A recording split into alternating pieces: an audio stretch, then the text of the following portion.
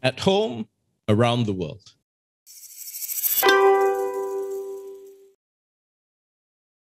I'm Steven Lim, and I'm here with Tom Glasgow, Chief Investment Officer Asia of OmniBridgeway, one of the pioneer arbitration and litigation funders in the Asia-Pacific region. I'm recording my 7th episode for 39 Essex at Home Around the World series, which we began in the midst of the worldwide lockdown in the first half of 2020. Thanks for joining me today, Tom. Pleasure. Nice to be here, Stephen. We're not locked down in Singapore now, more than a year down the road, but are still largely at home. To paraphrase Singapore's health minister, we're in the midst of a critical few weeks as the country allows infection rates to rise rapidly, relying mainly on vaccination as a defense as we move to living with COVID as an endemic disease. We're going to discuss a few topics today from the third party's funder's point of view. These are confidentiality, transparency, and predicting results in arbitration, and mediation as a risk management tool. The idea for this episode came to me when, Tom, you and I had the pleasure of debating the importance of confidentiality and transparency in international arbitration across each other at the AIAC conference about a month ago. And as we were discussing these topics, it struck me that funders may have a different view on confidentiality and transparency. In some ways, confidentiality and transparency might be positive for funders. Is that true, Tom? Well, I think in some circumstances, parties do like confidentiality in arbitration proceedings, and indeed that's why they choose arbitration. But for us as funders, the main thing that we're always focused on, and you mentioned this in your introduction, is the predictability of an outcome. And there is a view that decision makers may make better decisions in circumstances where their decisions are transparent and their decision-making process is more transparent, and perhaps the procedure in the arbitration is more transparent. And so in that sense, we do think there is benefit to having transparency in international arbitration. And it sort of ties in with the idea of having appeals in arbitration, which is often a subject of debate. But essentially, the idea is that if arbitrators sitting on their own or as a group have the sense that their decision will be scrutinised by people in the public, then they may be more careful about how they approach things. I think as a general rule, international arbitration where you've got sophisticated parties involved and a good tribunal involved, you should expect a robust and legally sound outcome. But those of us that have been involved in the industry for long enough know that sometimes that's not the case, and you do get strange, rogue decisions. You do sometimes get the appearance of decisions reflecting trade-offs between arbitrators, perhaps compromise in with the intent of reaching a unanimous decision. And maybe that wouldn't happen so much if there was a bit more transparency around it. And the outcome of the arbitration is absolutely critical to us. And not just whether it's successful or not successful, but other elements which are potentially linked to more discretion, like damages or costs. They're very important to the economics of an investment. And if there is some trading off in those things, it may have a significant impact on us. Similarly, the length of time that something takes, if the procedure is not run efficiently, it can really affect our investment returns. If the cost of the process is increased, that can affect our returns as well. For example, if a tribunal orders 2 rounds of post-hearing briefs because they want to give the parties a chance to be heard, that may cost the parties an extra $500,000 or $1 million between them, depending on the complexity of the case. And, sometimes that's not taken into account. Again, more transparency around this sort of thing might allow parties to have a view on how a process might be conducted before they appoint arbitrators. There's some of the thinking behind it. What do you mean, Tom, when you say that more transparency might be beneficial for the process? Are you thinking of making all arbitration hearings as public as court hearings, or something less than that? You probably don't have to go that far. There is a world, I think, where you can have elements of confidentiality and transparency at the same time. Perhaps there is a way to publicise the length of proceedings, and maybe some institutions already do that. But I think it's important to link that to who's on the tribunal, so that parties know that if they're going to appoint a certain arbitrator or a set of arbitrators, then it might have this impact on the length of proceedings. And of course, there's nuances and complexities and why things take as long as they take. But I think that kind of information is useful for parties in making decisions. You could look to make more awards available on an anonymised basis, so that parties can see how tribunals and arbitrators approach certain issues. The award will set out the procedure, so that gives you more insight into the procedure as well. One thing you said that struck me, but I think it's already inbuilt in the process, at least from my perspective as someone who sits as an arbitrator as well, which is that my decision might be, I wouldn't want to say more careful or more diligent, because I like to think that I'm always careful and diligent with my decision making, but that it would matter to me that it is being scrutinized by others, and already in the present process, I think it is, because it is being scrutinized by the counsel that appear before me, and I would hope that it may not be the only time that these counsel would appear before me, and also it would be scrutinized by the institution when there's an institution involved. There will be a case counsel, or sometimes if you're talking about the ICC, it would be the court that scrutinizes an award. So there is scrutiny already inbuilt into the current process, and I feel that there are enough eyes already watching what I'm doing, that without the public getting involved. It matters to me what the counsel think about the quality of the decision at the end of the day. It matters to me what the institution thinks about the quality of decision at the end of the day. So, from the funder's point of view, do you think that's enough, or do you think there's still more in your experience that could be done to increase this accountability? Well, I do think that a lot of arbitrators probably are like you, Stephen. They feel compelled to do the best job that they can, and under the scrutiny of their colleagues in the industry, and that probably does have an impact.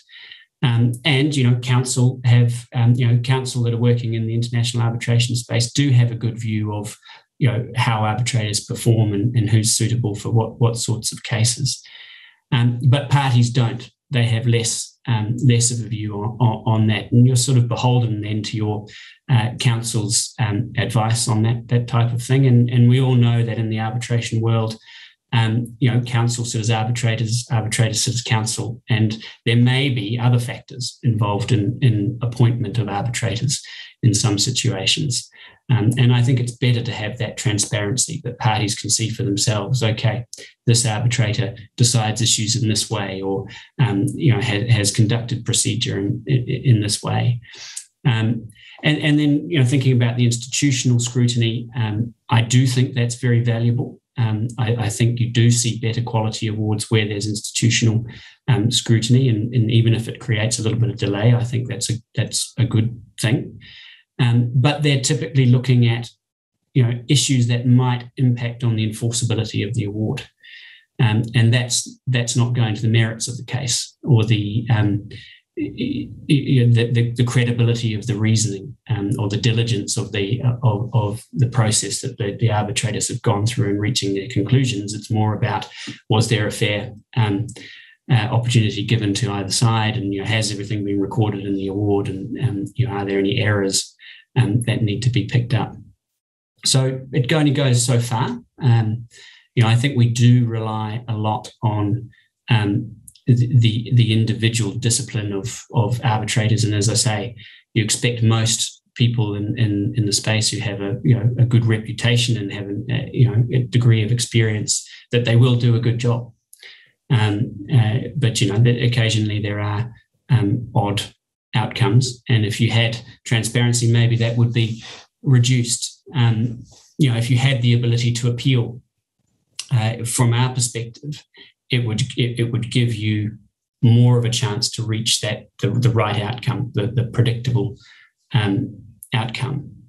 I think lawyers tend to advise on the strength of arguments, whereas we're trying to really predict what the outcome is going to be. And as we all know, so much more goes into a decision than just the legal arguments. It's how the individual sees things, the strength of the advocacy, how witnesses perform, how the three members on the tribunal might interact with each other, what their individual views are, the strength of their personalities vis-a-vis each other, all goes into that.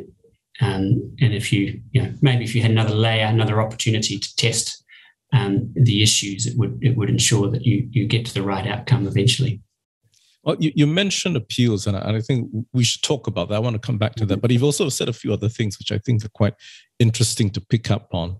One is you spoke about how it's good to have a picture of how an arbitrator decides things. What's his demeanor, what's his approach, more than just the hard nuts and bolts of the legal merit. So you've got now some resources like arbitrator intelligence that tries to gather this information. Does that help funders? Do you use arbitrator intelligence when selecting an arbitrator? It's very interesting. Arbitrator intelligence, it's interesting data. You'd have to think that elements of it are subjective, gathered from users and counsel after the process, and so that that sort of information is interesting. And there are some machine learning tools that are being developed looking at the way that arbitrators make decisions. We had an interesting example recently, well, a few years ago now. We lost a case. And we were speaking with one of these people developing this AI technology and essentially running machine learning across the body of arbitral decisions that are in the public domain and how tribunals make those decisions. And they were able to tell us that with the tribunal that we had on the issue we lost on, we had a less than 50% chance of being successful on that issue. But if we had chosen a different claimant nominee and chosen one of 5 other arbitrators, we could have increased the prospects of success over 70%. And it's interesting. It is interesting, and I don't know how accurate it is, but that kind of data-driven analysis, I think, will only become more useful, and maybe it will draw on the type of data that arbitrator intelligence has been pulling together. But it won't replace the human-driven assessment of what's this case we've got, what are the issues in this case, who are the parties, how are the witnesses going to perform, what are the arguments, and who are our 3 arbitrators and how do they interact with each other, and what decision might they make on the day. You're always going to have a human element to that assessment, I think. Well, what you mentioned about the machine learning process sounded very, very interesting. I've not quite heard of that. Do you know what factors they take in consideration that would make a difference between arbitrator A, B, and C? Yeah, it's the way that they've decided past issues, and then also taking into account whether they've been appointed by the party or whether they're chairperson. And beyond that, I don't know. That's to the wizards of AI and the people that are building the program. But I thought it was a very interesting example. Well, let me play devil's advocate a little bit and come back to another point that you've made, that it would help if the parties themselves had access to how arbitrators decide cases and how they manage cases. And publishing awards may be one of these factors, but let me postulate something and get your reaction to it, which would be like, in court cases, you already get published judgments, and if it's a court hearing, open court hearing, anybody can go and sit and watch. How many parties do you know would actually read court cases and actually go and attend a court case that's not their own? And how much? And if they don't do that, then presumably they're still relying on their counsel's advice as to the merits of the case or what this particular judge may be like. So is that going to be so different from what you have now in the arbitration world, where I think counsel have a pretty good view of known arbitrators? You, as a funder as well, probably have your own view of known arbitrators, and you can advise the parties that you're dealing with. Counsel can advise the clients that they're representing about who might be an appropriate candidate. Are we that different, that far from what you want already as things stand? Well, I think it's only down to individuals' experience because of the private nature of it. Counsel might have had experience with one arbitrator in one matter, so that but they won't be able to have access to how that arbitrator's dealt with other cases or how they might have interacted with other arbitrators. And that's the kind of insight that I think you would get from broader access to it. I don't think any party's going to go and sit there and watch hearings. More my experience in civil litigation has been in empty courtrooms. The public galleries are seldom full in the matters that I've been involved in. But you at least have access to the decisions, and that does say a lot, I think, about the way that a tribunal might approach certain issues. Right. Let's move on to the interesting topic of appeals. Now, you've mentioned it a few times, so we can't go leave it without turning it over. So, I from what you said, it sounds like you are in favor of having appeals in arbitration. Well, it's a trade-off, and I think if you do have appeals, it's got to be in the right way. And the trade-off is in terms of additional time and cost, really. Appeals are probably best for the losing party. And so, it would be useful to have it there as a check and balance if a case has gone off the rails for whatever reason. But then you're going to want that appeal to be able to look not just at the process, but the merits of the case. Maybe not just the law, but the factual findings as well.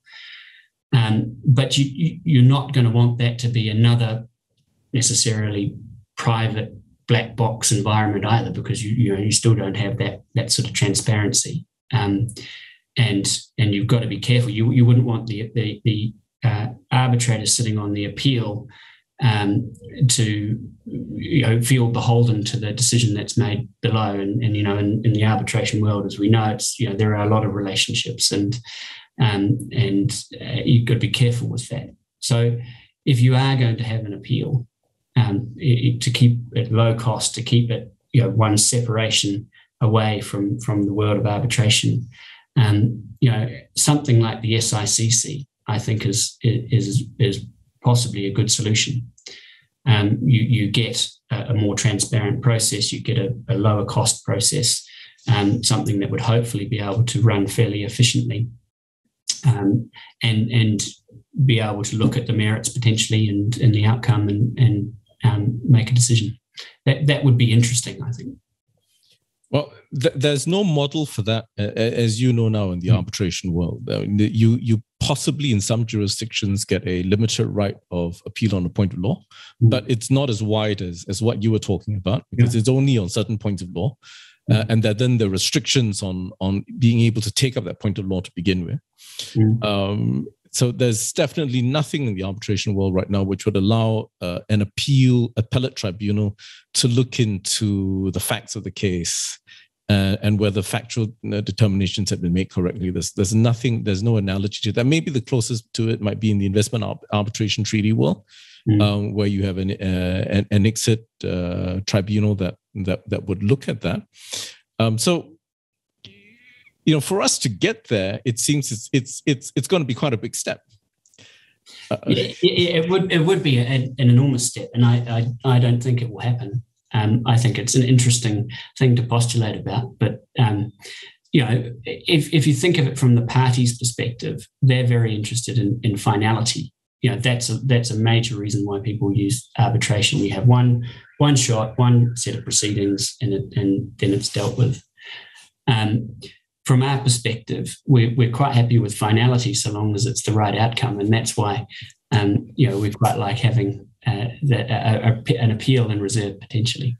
But it's I don't think likely to happen, at least not in the broad terms that I've been describing. And so that what that means is that we just have to look at arbitration in a different way. And we do. We apply a different risk profile to arbitration. You have to weigh up very carefully the tribunal and how they might look at things. We price things differently in arbitration as well, because it's much more binary. You get one shot, and it is higher risk. Well, that sounds like we're leading into what I would think a very interesting topic for me, which is how funders go about actually doing their pricing and predicting results and weighing their risk when taking on a case. But just before we do that, you mentioned one thing which I'd like to pick up on as well, which is that you put the SICC up there as a good example. Commercial courts is a good example of the sort of appeal that you think might help in ensuring that one gets the right result or a good result on the merits. Does that mean, and given what we've discussed about how right now we're just too far away from, even though there's been discussion at times about introducing an appellate process in arbitration or in some form, we're just too far away from that realistically we can't think that anything is going to happen on that pretty soon. So does that mean that you in some cases might try and either would you advocate going to commercial courts rather than arbitration, or if you get a case maybe that could go, it's hard to think of one that could go either way, but if you had the ability to influence it, would you say that a party would be better off going to the commercial court than in arbitration? Well, you'd have to weigh up all of the pros and cons of that, and that's probably a whole nother discussion. But I think that one of the key things we would think about is enforceability.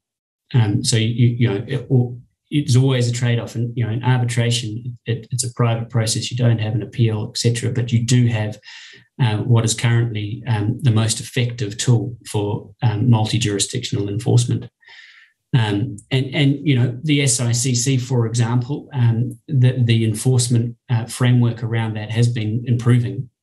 And there are a number of jurisdictions where you could take a decision from that court and enforce it. So it would probably depend where we thought we were going to have to go and enforce if we thought we were going to have to enforce. But if all things were being equal on that front, then I think we probably would opt for the more transparent procedure with an appeal, because for all of the reasons that we've been discussing, it suits us better, and we think it means that we can predict the outcomes better, and if we get it wrong at first instance, we get another chance to get the outcome that we want. Right. So I think we've come right to that doorfront of predicting results, and I'd like to open that door and try and get an insight into your world as to how you go about doing that. As a lawyer, I think, as you know, it's commonly said amongst all counsel that no counsel would ever give a client a percentage likelihood of success.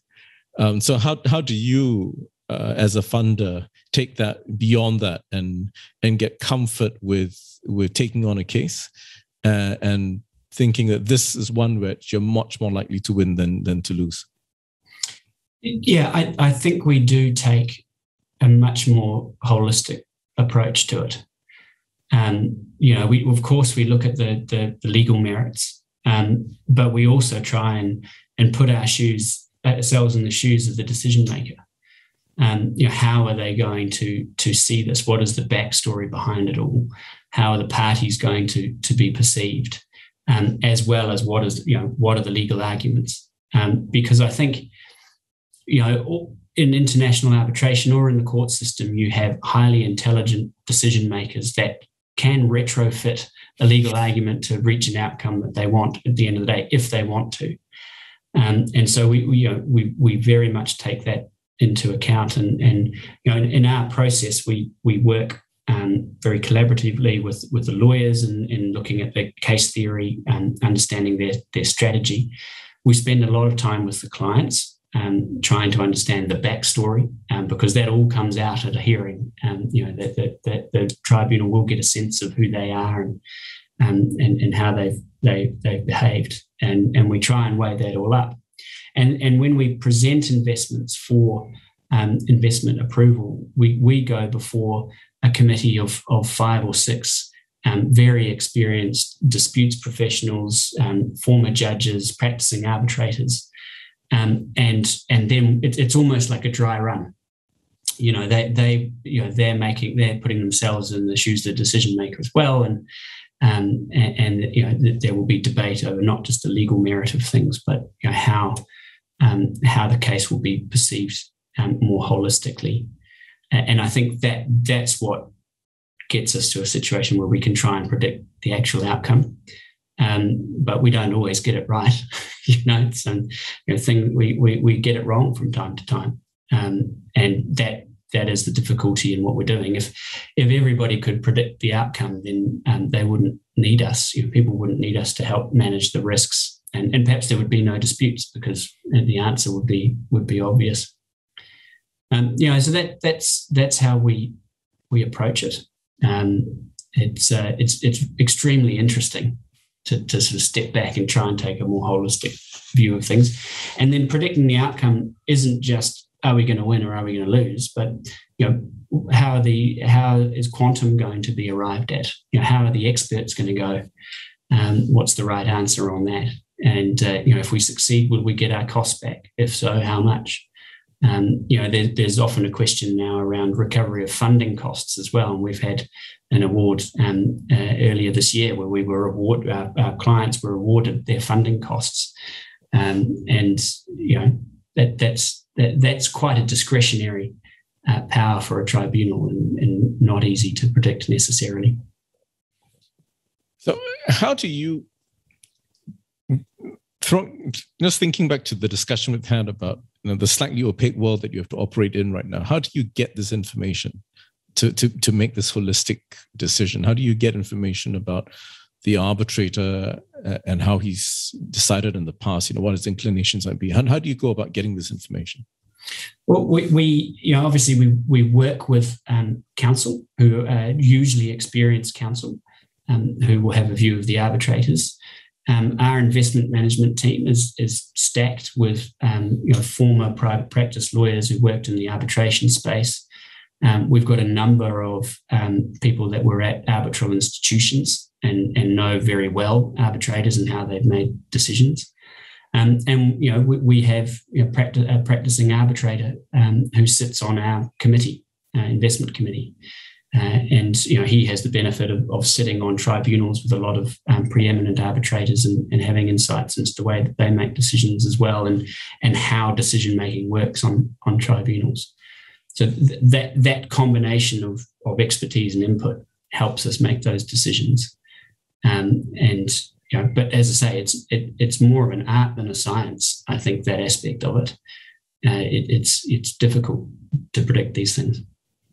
You also spoke about predicting damages or quantum.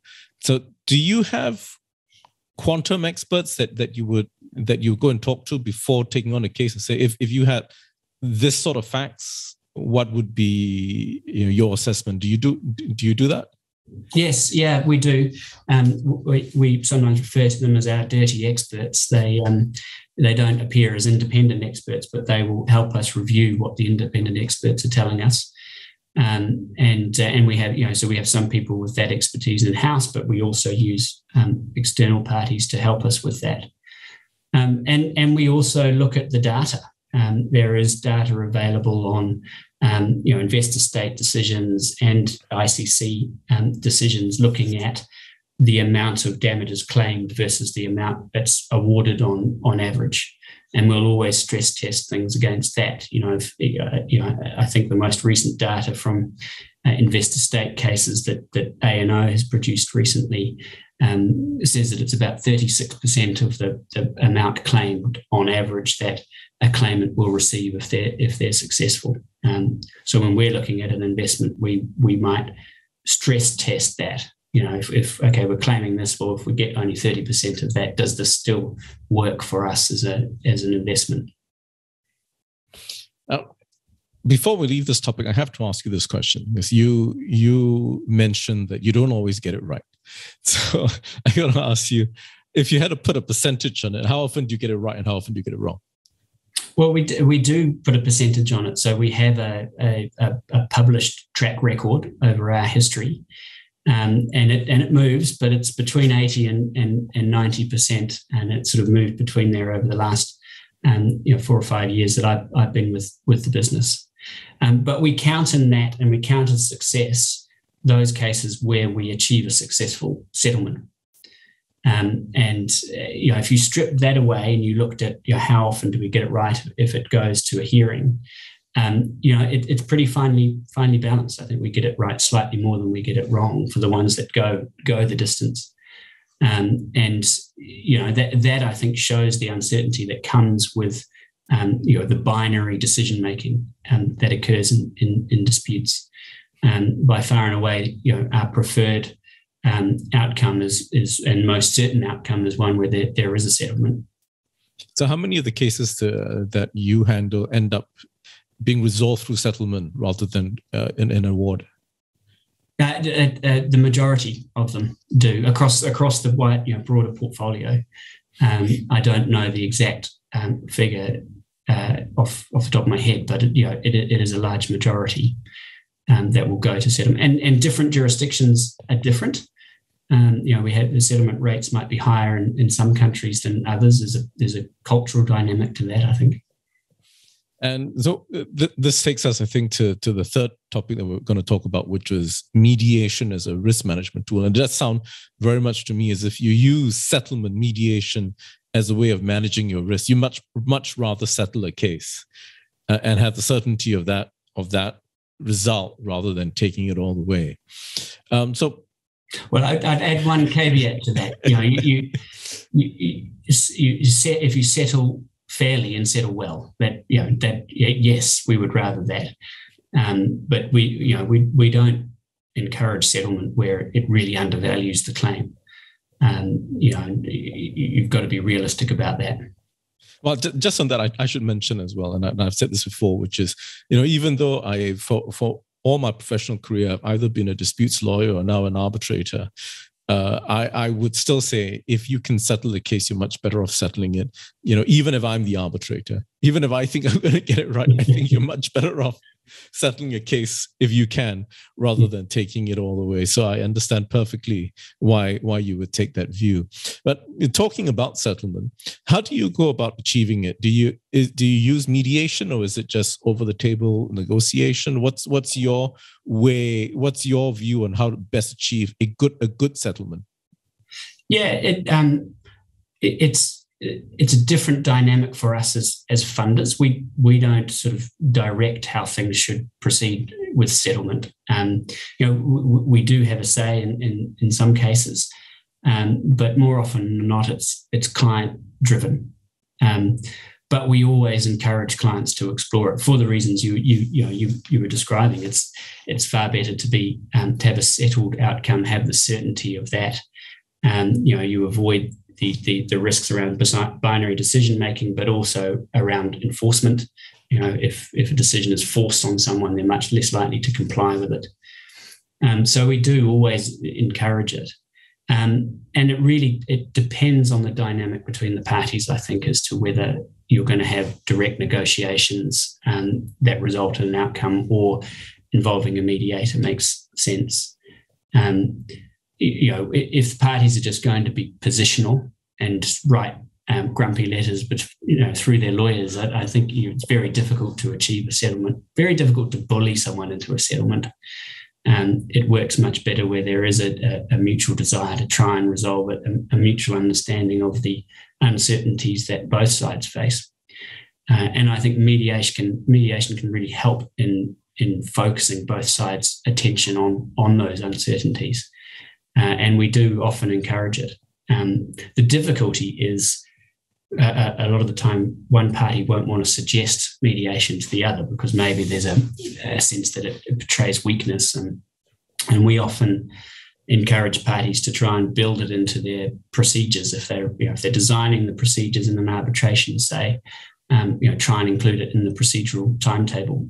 And there are some formal mechanisms of doing that, but otherwise you could suggest that to the arbitrators, or at least try and agree it with the other side that after we've exchanged the first round of pleadings, then we're going to have a go at mediating this, and then neither party is sort of coming from a position of weakness, having just received the other side's pleading and suggesting it at that stage. So we do try and promote it and encourage parties to use it. So I'm quite curious as to things you said. One is that you don't get too involved in the settlement process. You have a say, but what I understood you to be saying is you don't drive the settlement process. But you also said that the majority of your cases end up in settlement rather than going to an award. So that seems like quite a high percentage to me. I mean, my own experience, and also as an arbitrator and also talking to arbitrators, is that we would generally expect 50% of our cases as arbitrator to settle. Actually, there's one statistic that springs to my mind that kind of shows that, which is when I first became an independent arbitrator in 2019. I had 6 appointments in 6 months, and I thought, this is great. This is fantastic. It's going better than I thought. Then I had 3 settlements, within that period. So that's about that. It's about a 50% rate that you're going to get. So when you tell me that more of your cases end up settling rather than going all the way, it sounds to me that's a higher than average rate. And I'm wondering, why is that? Is it because behind the scenes somehow you were encouraging the settlement?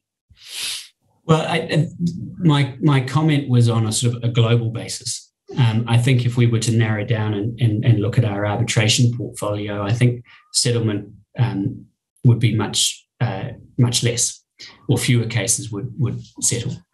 I do think arbitration sort of moves at a quicker pace, and there's perhaps less natural breaks for parties to engage in settlement discussions if you're comparing it to, say, court proceedings where you might have a number of first instance, second instance appeals, and slightly longer procedure where maybe there's an opportunity to settle, and courts that might say you really should go off and settle this, or court imposed mediation. So I think in arbitration it probably is less often that we're able to settle cases. So I don't think you can draw a conclusion that because we are encouraging it, that more cases are settling in arbitration, at least. I think cases that can be settled will be settled if both parties look at it, but a lot of cases just can't be. The parties are just far too far apart. But even in those cases, I think it's useful to try and engage if you can narrow the issues. If you can reduce the costs in some way. Perhaps if the real issue is just about how much is due, not all the liability issues, you might be able to cut through that. If you can get engagement through a mediator. Well, since we've just come off Singapore Convention Week, and also, I'm reminded that one of the last times you and I met in person was actually when we were both going through the specialist mediator course for the SIMC. So it'd be interesting to just hear from your point of view, Well, either as a specialist mediator or as a funder that's been through this process, what do you think? What's your view of mediation? How does mediation work as a means of achieving settlement? Well, I think it can be an exceptionally powerful tool, but there are so many different forms of mediation and approaches of mediators. That you have to get the right sort of mediator for the issue. Some mediators might be prepared to give more of a view on the issues and encourage parties to think about what might be wrong with their case. Some mediators are very much just facilitative, and that might be more appropriate in some cases, where there are commercial relationships that need to be worked through. But I do think it's extremely powerful. I think it avoids both parties or one party being upset with the result. Although some people say that the perfect mediation is one where neither side is happy. Hopefully you can achieve a result at least that both parties can live with, and can move on and go to the next thing. There's an enormous amount of risk and uncertainty that's tied up with the complex disputes that we get involved in, and I think it's the better way to resolve things. I would agree with you that probably the one factor that might make a difference in mediation would be the mediator. And the personality of the mediator would be very important, because ultimately, that's the difference between having a mediation and just sitting across a table with both parties trying to hash it out themselves. So that's a real skill in bringing the two together. But it seems to me that this might be an even more opaque world than the world of arbitrators. I think it's probably a smaller pool, and there's probably less talk and publicity about mediators compared to arbitrators. So how do you go about choosing the right mediator for that particular case? So well, we've had experience with a number of mediators, and those that have got the job done for us get asked to come back and do it again. It's probably as simple as that. And it's there is a small pool, and I think it will hopefully grow, and hopefully there will be more transparency around that sort of thing as well, or more knowledge built up around that. It isn't just the mediator. I think one of the key factors in a successful mediation is the attitude of the parties coming to mediation, and I think legal advisors have an enormous role to play there. They have to take their advocacy attack hat off and switch into settlement mode, and be objective in the advice that they're giving their clients if they're going to make the most of that process. And it's interesting in some jurisdictions, in the States in particular, parties to very high value disputes might have their advocates, but have a separate set of settlement counsel who are giving them much more objective advice on the strength of their case, and what they should be thinking about with settlement, developing a strategy towards settlement and everything. And it is a very different skill set. I think parties would do well to consider potentially taking a different set of lawyers to their mediation than to their arbitration. Well, it's been a great conversation, Tom, but let me just end off maybe with a more personal question. And going back to the experience that we shared going through the SIMC course, has going through that course helped you understand mediation better? Do you think you have a better insight into mediation having done that? I think so. It does give you insight into it, and we got to practice being mediators and go through various scenarios. And that it shifts your thinking, puts you in the mediator's shoes. But there is nothing can make up for actually just doing it in real life, and a real life dispute and the issues that are there. And I've had 4 or 5 mediations over the last year, in difficult, complex disputes, and they're hard to resolve. It takes a special effort from a mediator to get one of those across the line, I think. Well, I said we'll end with that question, but you raised another point I'm quite curious about, which would be, you said you don't get too involved in the settlement process, but it does sound as if, when there's a mediation, the investment manager would be there. Is that correct? That the investment manager would be sitting there throughout the whole mediation? Yeah, typically as stakeholders in the dispute, we would be there. When I say we don't get too involved, we do have a say. So cases can't be settled unless we're on board with that. We've put a lot of money and investment in, but we don't control that. So if there's a difference of opinion in whether a settlement offer is fair and reasonable, we have a circuit breaker that takes that to an independent third party. Very seldom do we have to use that. Our interests are generally aligned with the clients, and we can reach decisions that way. But we're there to provide support. Sometimes clients like us to be there because they can say, look, I've got my funder, they believe in this case too. We have the funds to see it through.